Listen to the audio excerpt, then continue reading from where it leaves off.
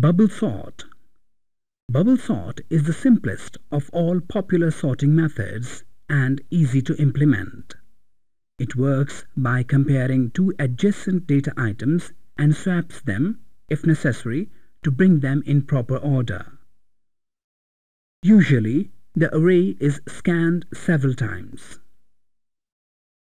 During the first pass, the first and second elements are compared. If found to be out of order, they are exchanged. Next, the second and third elements are examined and swapped if necessary. This process is repeated until the end of array is reached. As a result of the first pass, the largest element bubbles up at the end of the array. In the second pass, the subarray, excluding the last element, is processed. The passes are performed until the subarray is reduced to a single element.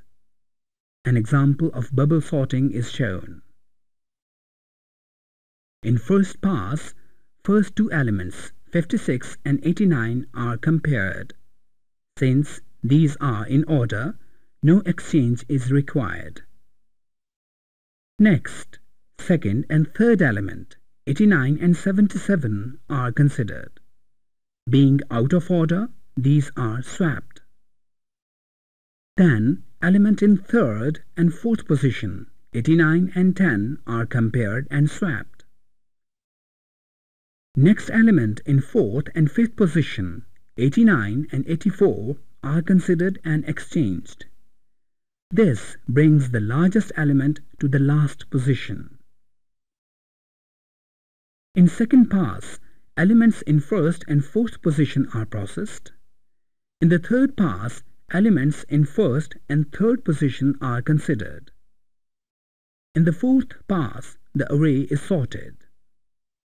Please click the button to watch bubble sort visualization. Implementation of bubble sort. Bubble sort is easy to implement. This figure lists the code for bubble sort method. Briefly, it performs these steps. We create two nested loops.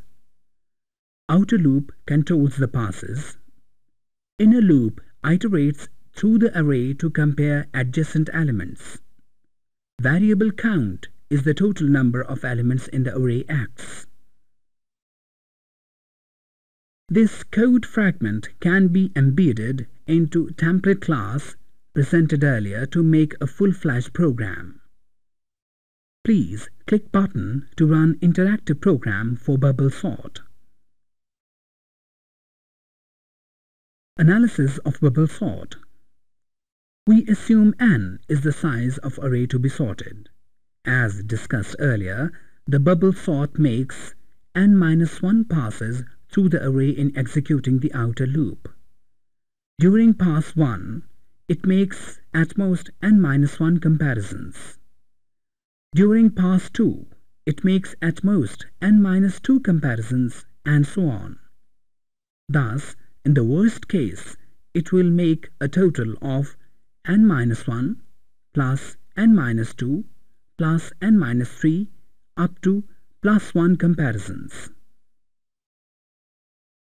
The above series adds up to n-1 by 2 is equal n square by 2 minus n by 2. Thus, running time of bubble sort in worst case is O(n square by 2 minus n by 2.